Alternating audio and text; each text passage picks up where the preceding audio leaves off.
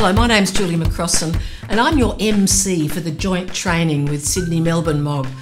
And I've got a request. I want every one of you to bring along to the training, whether you're sitting at home on Zoom or in your office or wherever you are, bring along an object or a photograph that is associated with something that gives you joy in your life.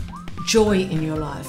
Just trust me, we're going to ask you to share the object and tell us the connection to joy in small groups that'll be all happening via Zoom. So let me give you some examples. What would I bring if I was doing this? Well, I could have bought this little model Linac. A Linac is a radiation therapy machine. I had stage 4 cancer 7 years ago and I'm alive because of radiation therapy.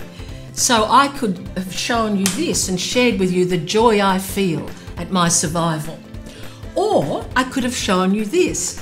I'm a gay woman from the 60s and 70s, one of the 78ers we call them in Sydney at that first big violent demo, but I was at demos about gay rights in the early 70s.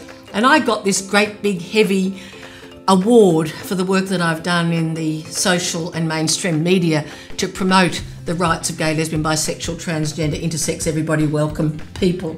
So I could have shown you that because it actually means the world to me that I'm 66 and I'm still an advocate in that area.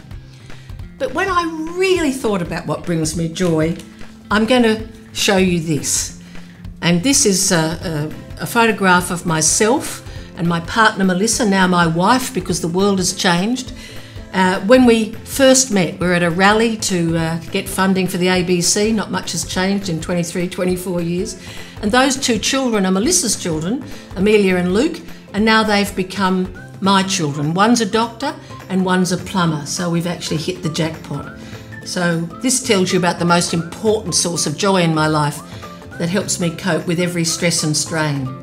So I look forward to being part of your training, and please bring your object and have it ready to share with others. Thank you.